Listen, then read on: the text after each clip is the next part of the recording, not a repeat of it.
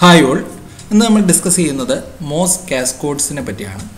അപ്പം നമ്മൾ ഡീജനറേറ്റഡ് സ്റ്റേജസും അങ്ങനെയുള്ള പല കാര്യങ്ങൾ നമ്മൾ പഠിച്ചു. കോമൺ സോയ്സ് പഠിച്ചു, കോമൺ ഗേറ്റ് പഠിച്ചു, അതേപോലെ സോയ്സ് ഫോളോവർ പഠിച്ചു. അതെല്ലാം കഴിഞ്ഞിട്ട് അടുത്ത ടോപ്പിക്കാണ് MOS കാസ്കോഡ്സ്. Four degenerated stage suggests that cascoding can also be realized with MOSFETs so as to increase the output impedance of current source. അന്നേരം കാസ്കോഡിങ് എന്തിനു വേണ്ടിയിട്ടാണ് ചെയ്യുന്നതെന്ന് വെച്ച് കഴിഞ്ഞാൽ നമുക്ക് ഔട്ട്പുട്ട് ഇമ്പിഡൻസ്, ഒരു കറണ്ട് സോഴ്സിൻ്റെ ഔട്ട്പുട്ട് ഇമ്പിഡൻസ് ഇൻക്രീസ് ചെയ്യാൻ വേണ്ടിയിട്ടാണ് നമ്മൾ കാസ്കോഡിങ് ചെയ്യുന്നത്. അന്നേരം അതിൻ്റെ ഐഡിയ ആണ് ഈ ഫിഗറിൽ കൊടുത്തിരിക്കുന്നത്. അന്നേരം ഇതിനകത്ത് നിന്ന് നിങ്ങൾക്ക് മനസ്സിലാവും. അപ്പോൾ ഇതിൻ്റെ ഐഡിയ ഇതാണ്. നമ്മൾ നേരത്തെ പഠിച്ച ആ റീജനറേഷൻ റെസിസ്റ്ററിനെ നമ്മൾ റീപ്ലേസ് ചെയ്യുന്നു, ഒരു മോസ് കറണ്ട് സോഴ്സ് വെച്ച് റീപ്ലേസ് ചെയ്യുന്നു. അന്നേരം അതാണ് ഇവിടെ കൊടുത്തിരിക്കുന്നത്. നോക്കൂ, ഇവിടെ M2 എന്ന് പറയുന്ന ഒരു കറണ്ട് സോഴ്സ് വെച്ച്, കണ്ടോ, M2 എന്ന് പറയുന്ന ഒരു കറണ്ട് സോഴ്സ്, ഈ ഒരു കറണ്ട് സോഴ്സ് വെച്ച് നമ്മൾ റീജനറേഷൻ റെസിസ്റ്റർ ആയിട്ടുള്ള RSനെ നമ്മൾ റീപ്ലേസ് ചെയ്യുന്നു. നമ്മൾ ഡീജനറേഷൻ്റെ കാര്യം നമ്മൾ പഠിച്ചു. ഡീജനറേറ്റഡ് കോമൺ സോഴ്സ് വിത്ത് ഡീജനറേഷൻ എന്ന് പറയുന്ന ഒരു ടോപ്പിക്ക് നമ്മൾ പഠിച്ചിരുന്നു. അന്നേരം അവിടെയുള്ള ആ RS എന്ന് പറയുന്ന സോഴ്സ് റെസിസ്റ്ററിനെ റീപ്ലേസ് ചെയ്തിട്ട് പകരം നമ്മളിവിടെ എന്ത് വെച്ചു, ഒരു കറണ്ട് സോഴ്സ് വെച്ചു. This is the concept. Okay, അന്നേരം നമ്മൾ അവിടെ ഡീജനറേറ്റഡ് മോസിൻ്റെ കേസിലുള്ള ഔട്ട്പുട്ട് റെസിസ്റ്റൻസിനുള്ള ഇക്വേഷൻ നമ്മൾ പഠിച്ചു. ROut is equal to 1 + GM_RS × RO + RS. അന്നേരം ഇത് ഓർമ്മയില്ലാത്തവർ ആ ഡീജനറേറ്റഡ് മോസ് അതിൻ്റെ ആ ഒരു ടോപ്പിക്കിൻ്റെ വീഡിയോ കാണേണ്ടതാണ് കേട്ടോ. അന്നേരം ROutൻ്റെ ഇക്വേഷൻ ഡീജനറേറ്റഡ് റെസിസ്റ്റൻസ് യൂസ് ചെയ്യുമ്പോൾ എന്ന് വെച്ചാൽ RS എന്ന് പറയുന്ന ഒരു സോഴ്സ് റെസിസ്റ്ററും കൂടെ വരുമ്പോഴുള്ള ROutൻ്റെ ഇക്വേഷനാണ് 1 + GM × RS × RO + RS എന്ന് പറയുന്ന ഈ ഇക്വേഷൻ. അന്നേരം ഇവിടെ ഒരു RS എന്ന് പറയുന്ന ഒരു റെസിസ്റ്റർ ഉണ്ടായിരുന്നു. ആ റെസിസ്റ്ററിനെ റീപ്ലേസ് ചെയ്തിട്ടാണ് ഈ ഒരു പോർഷനെ നമ്മൾ എന്ത് വെച്ചത്, ഒരു കറണ്ട് സോഴ്സ് വെച്ചത്. അന്നേരം ഈ കറണ്ട് സോഴ്സ് വന്നപ്പോൾ RSനെ ഇതിൻ്റെ ഇക്വലൻ്റ് നമുക്ക് ഈ രീതിയിൽ വരയ്ക്കാം. ഈ ട്രാൻസിസ്റ്ററിൻ്റെ ഔട്ട്പുട്ട് റെസിസ്റ്റൻസ് അല്ലേ. അന്നേരം ഈ ഒരു നമുക്ക് ഇതിൻ്റെ ഈക്വലൻ്റ് ഡയഗ്രാം ഈ രീതിയിൽ വരയ്ക്കാം. അന്നേരം ഇവിടെ RSന് പകരം ഈ ഒരു ട്രാൻസിസ്റ്റർ വെച്ചപ്പോൾ എന്തായി മാറി, RO2 ആയി മാറി. അന്നേരം ഈ ഒരു ഇക്വേഷനിൽ നമ്മൾ RSന് പകരം എന്തിട്ട് കൊടുത്താൽ മതി, RO2 ഇട്ട് കൊടുത്താൽ മതി.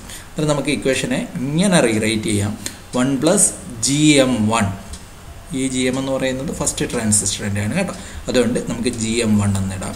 GM1 × RSന് പകരം നമ്മൾക്ക് എന്ത് എഴുതാം, RO2 എന്ന് എഴുതാം.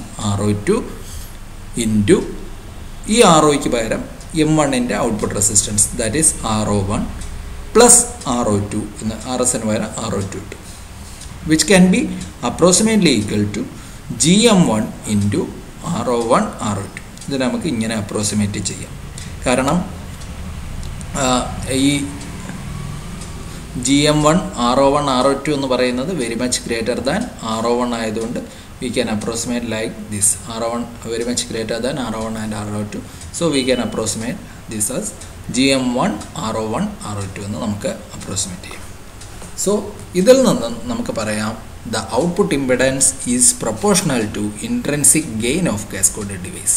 നമുക്ക് output impedance is proportional to intrinsic gain of cascoded device. cascoded ഡിവൈസിൻ്റെ intrinsic ഡ്രെയിനിന് output impedance proportional ആണ്.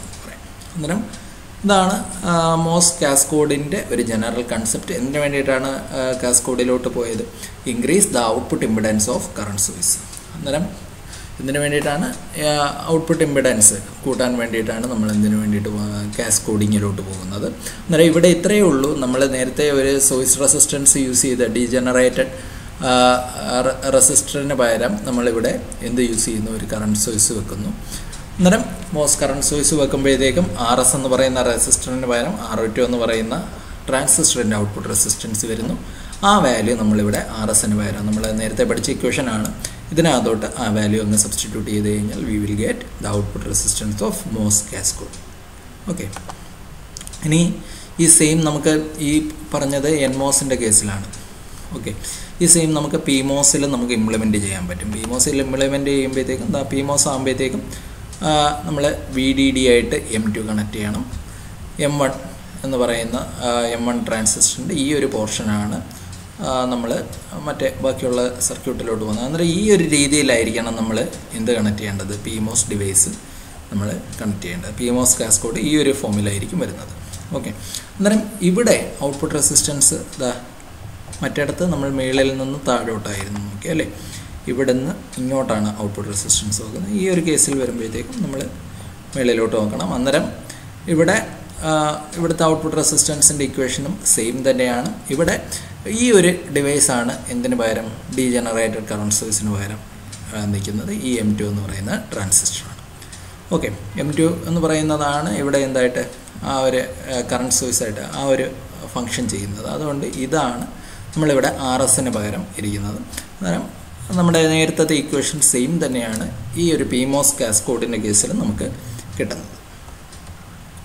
ഇനി അടുത്ത CMOS cascode amplifier. CMOS cascode amplifier അന്നേരം നമുക്ക്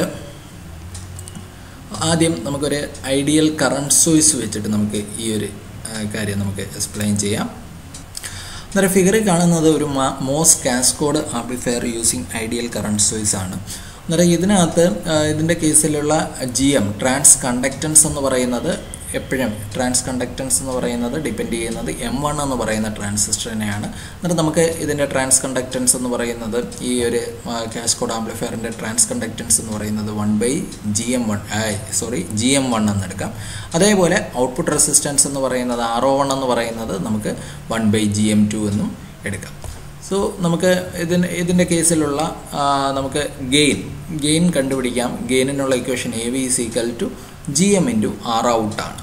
Rout എന്ന് പറയുന്നത് നമ്മൾ നേരത്തെ ഇക്വേഷൻ പഠിച്ചു. Routൻ്റെ ഇക്വേഷൻ എന്ന് പറയുന്നത് എന്താ, 1+GM1, അല്ലെങ്കിൽ ഈ ഇക്വേഷൻ എടുത്താൽ മതി. 1+GM1 RO2 × RO1 + RO2 എന്നുള്ളതാണ്. ഇതാണ് എന്തിൻ്റെ Routൻ്റെ ഇക്വേഷൻ. ആ ഇക്വേഷൻ നമ്മൾ ഇതിനകത്തോട്ട് സബ്സ്റ്റിറ്റ്യൂട്ട് ചെയ്യുന്നു. ഓക്കെ, നമ്മൾ Routൻ്റെ നേരത്തെ കണ്ട ആ ഒരു ഇക്വേഷൻ എന്താ ഇതിനകത്തോട്ട് സബ്സ്റ്റിറ്റ്യൂട്ട് ചെയ്യുന്നു. അന്നേരം ഇവിടെ Rout എന്ന് പറയുന്നത് നമുക്ക് ആ രീതിയിൽ നമ്മൾ ഇട്ട് കൊടുത്തു കഴിഞ്ഞാൽ നമുക്കിവിടെ Rout എന്ന് പറയുന്നത് എന്താണ്, ഈ ഒരു പോർഷനാണ് നമ്മുടെ Rout അല്ലേ. അന്നേരം Rout എന്ന് പറയുന്നത് നമുക്ക് 1+GM1 പകരം നമ്മൾ M2. അന്നേരം നമുക്ക് എന്തെന്നെടുക്കാം, GM2 × RO2 × RS + RO2 എന്നെടുക്കാം. RO1 + RO2. ഇനി നമുക്ക് CMOS കാസ്കോഡ് ആംപ്ലിഫയർ നോക്കാം. CMOS കാസ്കോഡ് ആംപ്ലിഫയറിൻ്റെ ഡയഗ്രമാണ് കാണിച്ചിരിക്കുന്നത്. ഇതിനകത്ത് with an ideal current source load. Okay, അന്നേരം ഈ ഒരു MOS കാസ്കോഡ്, ഇതൊരു MOS കാസ്കോഡാണ്. MOS cascode using ideal current source ലോഡാണ് കൊടുത്തിരിക്കുന്നത്. അന്നേരം ഇത് ഒരു short circuit trans conductance provide ചെയ്യുന്നുണ്ട്. ആ ഷോർട്ട് സർക്യൂട്ട് ട്രാൻസ് കണ്ടക്റ്റൻസ് എന്ന് പറയുന്നത് നമുക്ക് GM trans conductance capital GM എന്നെടുക്കാം. ആ GM എന്ന് പറയുന്നത് GM1 ആയിരിക്കും ട്രാൻസ് കണ്ടക്റ്റൻസ് GM എന്ന് പറയുന്നത്. അതിനകത്ത് ഔട്ട്പുട്ട് റെസിസ്റ്റൻസ് RO1 എന്ന് പറയുന്നത് 1/GM2 എന്ന് പറയുന്നത് അപ്രോക്സിമേറ്റ്ലി = RO1 ആയിരിക്കും. The output resistance is given by, ഇതിൻ്റെ കേസിൽ ഉള്ള ഔട്ട്പുട്ട് റെസിസ്റ്റൻസ് നമുക്ക് ഇക്വേഷൻ 1 യൂസ് ചെയ്ത് നമുക്ക് കണ്ടുപിടിക്കാം. ഇക്വേഷൻ 1-ൽ ഔട്ട്പുട്ട് റെസിസ്റ്റൻസ് Rout എന്ന് പറയുന്നത് എന്തായിരുന്നു, Routൻ്റെ ഇക്വേഷൻ എന്ന് പറയുന്നത് നമുക്ക് 1+GM1 × RO2 × RO1 + RO2 എന്നുള്ളതാണ് നമ്മുടെ ഔട്ട്പുട്ട് റെസിസ്റ്റൻസിൻ്റെ ഇക്വേഷൻ അല്ലേ. അന്നേരം ഇവിടെയും നമുക്ക് അതേ രീതിയിൽ തന്നെ ഔട്ട്പുട്ട് റെസിസ്റ്റൻസിൻ്റെ ഇക്വേഷൻ എഴുതാം. അന്നേരം ഇവിടെ ഔട്ട്പുട്ട് റെസിസ്റ്റൻസിൻ്റെ ഇക്വേഷൻ എന്താ നോക്ക്. ഇവിടെ ഔട്ട്പുട്ട് റെസിസ്റ്റൻസിൻ്റെ ഇക്വേഷൻ എന്ന് പറയുന്നത് 1+ ഈ ട്രാൻസിസ്റ്ററിന് പകരം GM1 പകരം നമുക്കിവിടെ ഈ ട്രാൻസിസ്റ്റർ എന്താ M2 എന്നല്ലേ എടുത്തിരിക്കുന്നത്. അന്നേരം 1+GM2 × പിന്നെ ഇവിടെ RO2 അല്ലേ, 1+GM2 × RO2 അല്ലേ, RO2 × RO1 + RO2 എന്ന് നമുക്കെടുക്കാം. ട്രാൻസ് കണ്ടക്റ്റൻസിൻ്റെ ഇക്വേഷൻ നമുക്ക് ഈ രീതിയിൽ നമ്മൾ എടുത്തതിന് ശേഷം നമുക്ക് അതിനെ approximately = -GM1 RO1 GM2 RO2 എന്ന് എഴുതാം. ഇത് നമ്മുടെ എന്താണ് സിമ്പിൾ കോമൺ സോഴ്സ് സ്റ്റേജുമായിട്ട് കമ്പയർ ചെയ്യുകയാണെങ്കിൽ the voltage gain has Raisan by A factor GM2 into RO2 എന്ന് നമുക്ക് കാണാൻ സാധിക്കും. അന്നേരം നമ്മുടെ മറ്റേ സിമ്പിൾ കറണ്ട് സോഴ്സ് സ്റ്റേജുമായിട്ട് കമ്പയർ ചെയ്യുമ്പോൾ ഇവിടുത്തെ പ്രത്യേകത എന്താണെന്ന് വെച്ച് കഴിഞ്ഞാൽ വോൾട്ടേജ് ഗെയിൻ എന്ത് ചെയ്തു, ഇൻക്രീസ് ചെയ്തു. ആ ഇൻക്രീസ് ചെയ്ത ഫാക്ടർ എന്ന് പറയുന്നത് GM2 ഇൻറ്റു RO2 എന്ന് പറയുന്ന ഫാക്ടറാണ്. ഓക്കെ, ഇനി അടുത്ത നമുക്ക് നോക്കാം. നമ്മുടെ ഈ ഒരു സർക്യൂട്ടിനകത്ത് PMOS കറണ്ട് സോഴ്സ്, ഈ ഐഡിയൽ കറണ്ട് സോഴ്സിനെ റീപ്ലേസ് ചെയ്തിട്ട് ഇതിന് പകരം നമ്മൾ PMOS കറണ്ട് സോഴ്സ് യൂസ് ചെയ്തിട്ടുള്ള സർക്യൂട്ടാണ് ഈ വരച്ചിരിക്കുന്നത്. അന്നേരം ഇതെന്തിനു വേണ്ടിയിട്ടാണ് ഈ PMOS current source circuit use ചെയ്തതെന്ന് വെച്ച് കഴിഞ്ഞാൽ to maintain high voltage gain maintain ചെയ്യാൻ വേണ്ടിയിട്ടാണ് നമ്മളിവിടെ PMOS കറണ്ട് സോഴ്സ് നമ്മൾ ഇതിനകത്ത് ഈ ഒരു സർക്യൂട്ടിൽ യൂസ് ചെയ്തത്. അന്നേരം ഇതിനകത്ത് നമുക്ക് ഔട്ട്പുട്ട് ഇമ്പിഡൻസ് 2 കമ്പോണൻറ്റ് മൂലം ഉണ്ടാകുന്നുണ്ട്. എന്ന് വെച്ചാൽ NMOS കമ്പോണൻറ്റ് മൂലവും ഔട്ട്പുട്ട് ഇമ്പിഡൻസ് ഉണ്ടാകുന്നുണ്ട്, അതേപോലെ PMOS കമ്പോണൻറ്റ് മൂലവും ഔട്ട്പുട്ട് ഇമ്പിഡൻസ് ഉണ്ടാകുന്നുണ്ട്. എന്നിട്ട് നമ്മൾ NMOS മൂലവും PMOS മൂലവും ഉണ്ടാകുന്ന ഔട്ട്പുട്ട് ഇമ്പിഡൻസ് നമ്മൾ നേരത്തെ അപ്രോക്സിമേറ്റ് ചെയ്തിരുന്നു.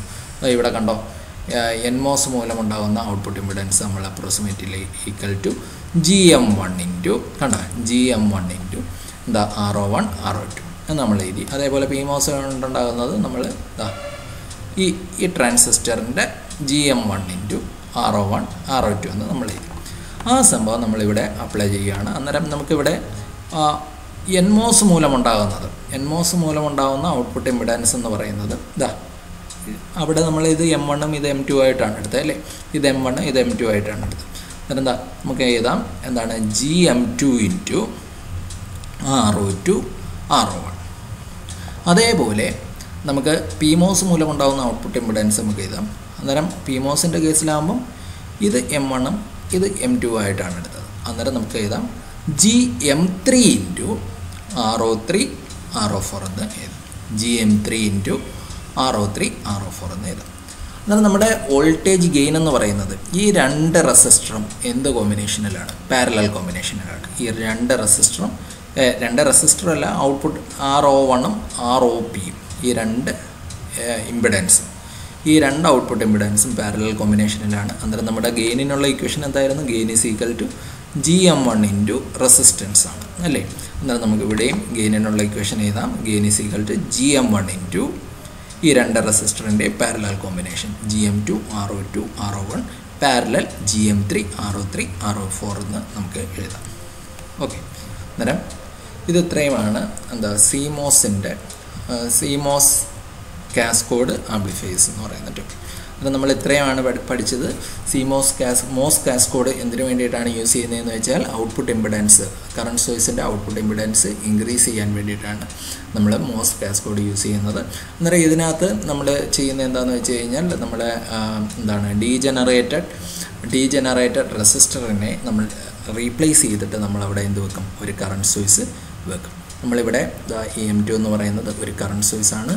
ഏതിനെ റീപ്ലേസ് ചെയ്തിട്ട് RS എന്ന് പറയുന്ന റെസിസ്റ്ററിനെ റീപ്ലേസ് ചെയ്തിട്ട് M2 എന്ന് പറയുന്ന കറണ്ട് സോഴ്സ് വെച്ചു. അതിൻ്റെ ഈക്വലൻ്റ് ആയിട്ട് നമുക്ക് RO2 എന്ന് പറയുന്ന റെസിസ്റ്ററായിട്ട് മാറ്റാം. നമ്മൾ ഡീജനറേഷൻ്റെ കേസിൽ പഠിച്ചിട്ടുള്ള ഇക്വേഷനാണ് ഇത്, ഔട്ട്പുട്ട് ഇമ്പിഡൻസിൻ്റെ. ഇതിനകത്ത് ഈ RSന് പകരം ഈ ഒരു ഇക്വേഷനിൽ ഈ RSന് പകരം നമ്മൾ അതിനെ റീപ്ലേസ് ചെയ്തിട്ട് എന്ത് സബ്സ്റ്റിറ്റ്യൂട്ട് ചെയ്താൽ മതി, RO2 എന്ന് പറയുന്ന സബ്സ്റ്റിറ്റ്യൂട്ട് ചെയ്യാം. RO2 എന്ന് പറയുന്നത് RSനെ റീപ്ലേസ് ചെയ്ത് സബ്സ്റ്റിറ്റ്യൂട്ട് ചെയ്തു. അതേപോലെ ഈ ROയ്ക്ക് പകരം നമ്മുടെ ഫസ്റ്റ് ട്രാൻസിസ്റ്ററിൻ്റെ ഔട്ട്പുട്ട് റെസിസ്റ്റൻസ് ആയ RO1 ഔട്ട് കൊടുക്കുക. എന്നിട്ട് നമുക്ക് ഇക്വേഷൻ ഈ രീതിയിൽ കിട്ടും. അന്നേരം ഇതിനകത്തുനിന്ന് നമുക്ക് മനസ്സിലാക്കാം the output impedance is proportional to the intrinsic gain of the cascode device എന്ന് നമുക്ക് മനസ്സിലാക്കാം. ഇനി നമ്മൾ അടുത്ത PMOSൻ്റെ കേസിലും ഈ ഇക്വേഷൻ സെയിം വരാൻ വേണ്ടിയിട്ടാണ് ഈ M1 M2 നമ്മൾ ഇവിടെ ഇൻ്റർചേഞ്ച് ചെയ്തത്. ഇവിടെ എടുത്തപ്പോൾ M1 മേളിലും M2 താഴെയുമായിരുന്നു. ഇതിൽ ഇക്വേഷൻ ബാലൻസ് ചെയ്യാൻ വേണ്ടിയിട്ട് സെയിം ഇക്വേഷൻ തന്നെ എഴുതാൻ വേണ്ടിയിട്ടാണ് നമ്മൾ M2 മേളിലും M1 താഴെയായിട്ട് എടുത്തത്. ഓക്കെ, എന്നിട്ട് നമുക്ക് ഇക്വേഷൻ ഈ രീതിയിൽ കിട്ടി. ഇനി നമ്മൾ അടുത്ത CMOSിലോട്ട് പോകുന്നു, CMOS കാസ്കോഡ് ആംപ്ലിഫയർ. അന്നേരം കാസ്കോഡ് ആംപ്ലിഫയർ ആവാൻ വേണ്ടിയിട്ട് നമ്മൾ ഇതിനകത്ത് ഒരു ഐഡിയൽ കറണ്ട് സോഴ്സ് നമ്മൾ ഈ സ്റ്റേജിൽ യൂസ് ചെയ്യുന്നുണ്ട്. I1 എന്ന് പറയുന്ന ഐഡിയൽ കറണ്ട് സോഴ്സാണ്. അന്നേരം ഇവിടുത്തെ ഗെയിൻ എന്ന് പറയുന്നത് എന്താണ്, ഷോർട്ട് സർക്യൂട്ട് ട്രാൻസ് കണ്ടക്റ്റൻസ് എന്ന് പറയുന്നത് GM is equal to ഏതിനായിരിക്കും depend ചെയ്യുന്നത്, ഇവിടെയല്ലേ ഇൻപുട്ട് അപ്ലൈ. അന്നേരം GM1 ആയിരിക്കും. അതേപോലെ അന്നേരം 1/GM2 എന്ന് പറയുന്നത് 1/GM2 എന്ന് പറയുന്നത് എന്തായിരിക്കും? RO1 ആയിരിക്കും. ഓക്കെ, അന്നേരം ഇതിനകത്തുനിന്ന് ഔട്ട്പുട്ട് ഇവിടെ ഗെയിൻ്റെ ഇക്വേഷൻ എന്ന് പറയുന്നത് -GM × Rout ആണ്. -GM × RD എന്ന് നമ്മൾ നേരത്തെ പഠിച്ചില്ലേ, അതേപോലെ -GM × Rout ആണ്. ഇവിടെ Rout എന്ന് പറയുന്നത് ഇക്വേഷൻ നമ്മൾ ഈ ഇക്വേഷനില്ലേ, ഈ ഇക്വേഷനിനകത്ത് ഈ വാല്യൂസ് എല്ലാം അങ്ങ് സബ്സ്റ്റിറ്റ്യൂട്ട് ചെയ്താൽ മതി. അന്നേരം നമുക്ക് ഇവിടെ സബ്സ്റ്റിറ്റ്യൂട്ട് ചെയ്യുമ്പോൾ ആയിട്ട് കൊടുക്കുമ്പോഴത്തേക്കും നമുക്ക് ഇവിടെ M2 ആണ് എടുത്തത്. ആ ഒരു കാര്യം മാത്രം ഓർത്തിരുന്നാൽ മതി. അന്നേരം നമ്മൾ ഇതിലോട്ട് സബ്സ്റ്റിറ്റ്യൂട്ട് ചെയ്യുന്നു, അന്നേരം നമുക്ക് ഈ ഒരു ഇക്വേഷൻ കിട്ടും.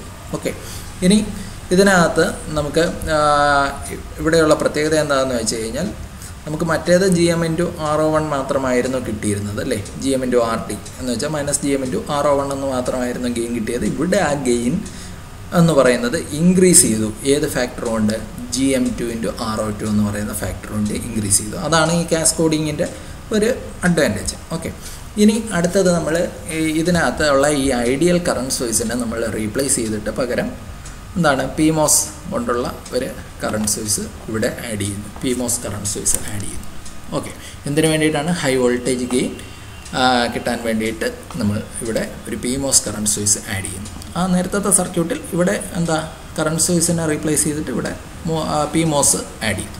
അന്നേരം PMOS ആഡ് ചെയ്യുമ്പോഴത്തേക്കും ഇവിടെ PMOS ട്രാൻസിസ്റ്ററിൻ്റെ ഔട്ട്പുട്ട് റെസിസ്റ്റൻസ് വരും. ഇങ്ങോട്ട് NMOS ട്രാൻസിസ്റ്ററിൻ്റെ ഔട്ട്പുട്ട് റെസിസ്റ്റൻസ് വരും. അന്നേരം PMOSൻ്റെ ഔട്ട്പുട്ട് റെസിസ്റ്റൻസ് നമ്മൾ നേരത്തെ കണ്ടുപിടിച്ചു. എന്താണ് PMOSൻ്റെ ഔട്ട്പുട്ട് റെസിസ്റ്റൻസ്? നമ്മളിവിടെ കണ്ടുപിടിച്ചു. PMOSൻ്റെ ഔട്ട്പുട്ട് റെസിസ്റ്റൻസ് എന്ന് പറയുന്നത് ഈ ട്രാൻസിസ്റ്ററിൻ്റെ GM1 × RO1 RO2. ഇതിൻ്റെ ഔട്ട്പുട്ട് റെസിസ്റ്റൻസ്, ഇതിൻ്റെ ഔട്ട്പുട്ട് റെസിസ്റ്റൻസ് ഇത്രയും പ്രോഡക്റ്റാണ്. അതേപോലെ NMOSൻ്റെ കേസിലുള്ളത് നമ്മൾ പഠിച്ചു. NMOS ആകുമ്പം എന്താണ്? ഈ ട്രാൻസിസ്റ്ററിൻ്റെ ട്രാൻസ് കണ്ടക്ടൻസിൻ്റെ താഴോട്ടാണ് പോകേണ്ടത് കേട്ടോ, RO1 RO2. അന്നേരം അതേ രീതിയിൽ നമ്മളിവിടെയും കാൽക്കുലേറ്റ് ചെയ്യുന്നു. RO1 = GM2 എന്ന് പറയുന്ന ഈ ഒരു ട്രാൻസിസ്റ്ററിൻ്റെ NMOSൻ്റെ ആണ് നോക്കുന്നത്. അന്നേരം GM2 × ഇതിൻ്റെ ഔട്ട്പുട്ട് റെസിസ്റ്റൻസ് ഇതിൻ്റെ റെസിസ്റ്റൻസ്, അങ്ങനെ RO2 RO1. അതേപോലെ നമ്മൾ അടുത്ത PMOSൻ്റെ നോക്കുമ്പോഴത്തേക്കും GM3 × RO3 RO4 എന്നെടുത്തു. ഇനി നമ്മുടെ വോൾട്ടേജ് ഗെയിൻ എന്ന് പറയുന്നത് മൈനസ് ഈ ഒരു ട്രാൻസിസ്റ്ററിൻ്റെ ട്രാൻസ് കണ്ടക്ടൻസ് -GM1 × ബാക്കിയുള്ള എഫക്റ്റീവ് റെസിസ്റ്റൻസ്. എഫക്റ്റീവ് റെസിസ്റ്റൻസ് എന്ന് പറയുന്നത് RO1 RON പാരലൽ ROP, ഇതിൻ്റെ രണ്ടിൻ്റെയും പാരലൽ കോമ്പിനേഷൻ. സോ എല്ലാവർക്കും മനസ്സിലായെന്ന് തോന്നുന്നു MOS കാസ്കോഡ് എന്ന് പറയുന്ന ഈ ഒരു ടോപ്പിക്. ഓക്കെ, അടുത്ത ക്ലാസ്സിൽ ഫോൾഡഡ് കാസ്കോഡുമായി കാണാം. See you.